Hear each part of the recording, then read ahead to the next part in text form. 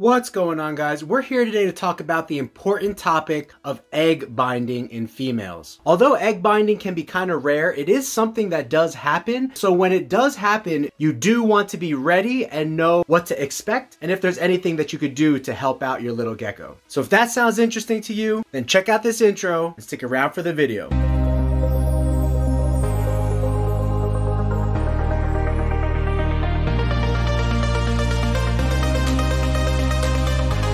Selling in the billions each year, Rainbow Mealworms is your one-stop shop for all your insect needs. Their quality feeders and A+ customer service keep me coming back to support the health and growth of all of our animals. Visit them today at rainbowmealworms.net to place your order. So egg binding in female leopard geckos is a sad part of the hobby, but it is something that does happen when you're breeding. So here we have a very nice, very beautiful red striped Inferno Tangerine female. This is her first year breeding. She was up to weight this year. You can see she has a very nice tail. She's retaining a lot of nutrients and has no problem whatsoever with that. However, you can see a bulbous effect to her body, and it's difficult to see, but if you were here in person, you could see one giant lump of what would be a white egg in her stomach. Sometimes what happens is that if the female has been egg bound for 2 to 3 months,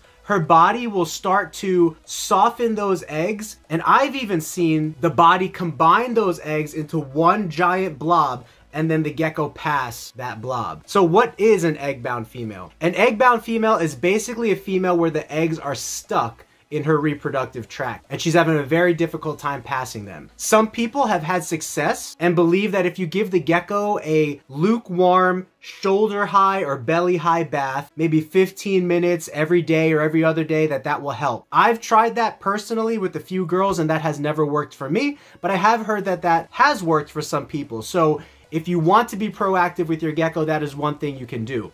What I like to do is leave the girl alone. Make sure she has fresh water once or twice a week. Make sure she has a little bit of fresh food, because you'll start to see her tail getting skinnier, most likely because she's stressed out and she's gonna stop eating. And make sure she has good supplementation and vitamins inside of her food bowl. One last thing, make sure her humid hide is moist so that she feels confident and comfortable that she has a place to lay. But sometimes, guys, unfortunately, there's nothing you can do. There is birthing troubles in all kinds of female animals in this world, including humans.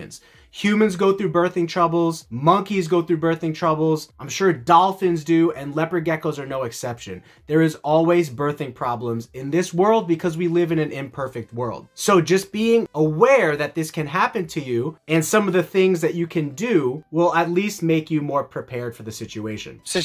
Let's say goodbye to this little one here, and I'm gonna pull out a girl that is in worse condition than she is. She's pretty bad. I mean, you can see she's pretty bloated, pretty blown up there. Unfortunately, there's nothing I can do for her, but we do have a girl that I would consider to be in a worse situation than she is. Okay, now this is another Tangerine Raptor female. This female you can see a little bit of a different shape to. You can see she has a very bulbous body, but her tail is starting to get skinnier. And if you were to look closely at her back right here, you can see the ridge of her spine. Don't be fooled by the bloatiness of their belly. When a leopard gecko is egg bound, she is most likely not going to eat, or she's not going to eat well. And so the longer that the time carries on of her being egg bound, the more that her body is going to lose nutrients because she's not eating.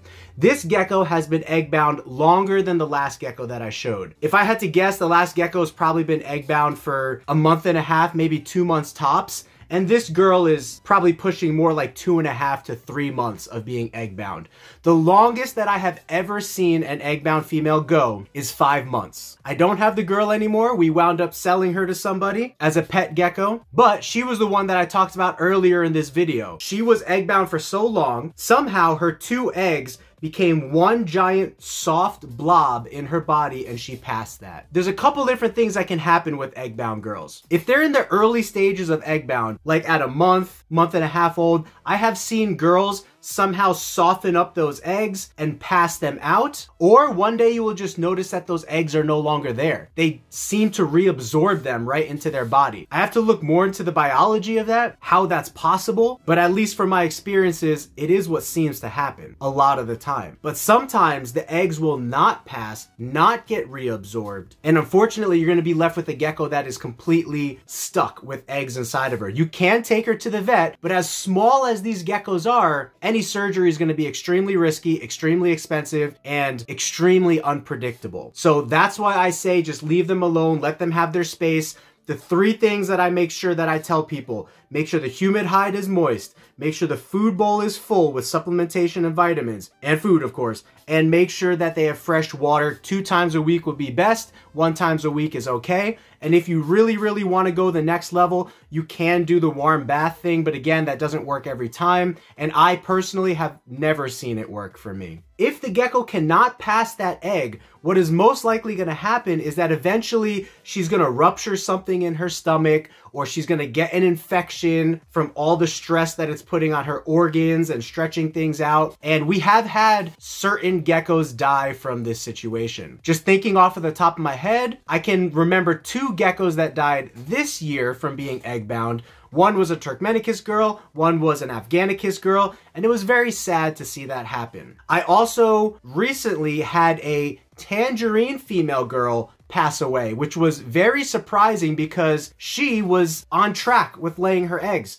She was maybe only egg-bound for a month, which is not very long at all. Sometimes girls stay egg-bound for 4 to 5 months, like I mentioned. So 1 month is nothing. And I opened up the tub one day for cleaning and she was passed away in there. I have no explanation for that. She was perfectly healthy, tail, body structure, everything. Sometimes complications just happen, ruptures happen. I looked at her stomach and I took pictures. I'll put them up on screen here if I can find those pictures. And it looks like there was hemorrhaging or a lot of pressure going on in her stomach, and that caused for a rupture, possible infection. I'm not a doctor. I don't know what went wrong. All I know is that something went wrong. So again, that ridgy spine is a sign that they are in not so good condition. The bloated belly. Let's see if we could see a little bit more. The lighting is terrible, so it's not going to show very, very good, but you will see a lot of red and white stress marks. Looking at her in person, it looks like the 2 eggs almost go all the way down into her chest cavity.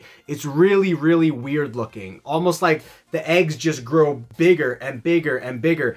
And imagine if there's babies in those eggs, right? Most of the time, the eggs are no good when the gecko finally passes them. But I wouldn't say that it's impossible for babies to literally be incubating inside of her belly and then potentially trying to hatch. And maybe that happened to the geckos that died on me from being egg-bound. I don't know. Egg-bound, in the best scenario, the females will reabsorb those eggs or pass them weeks or months later. In a worst case scenario, unfortunately, the gecko is not going to make it. Now, one other thing that is worth noting about females that are laying in general, even if they're not egg-bound or egg-bound girls, is you might start to see some weird poos. So if we zoom in on this poo right here, you can see that that is not a normal poo.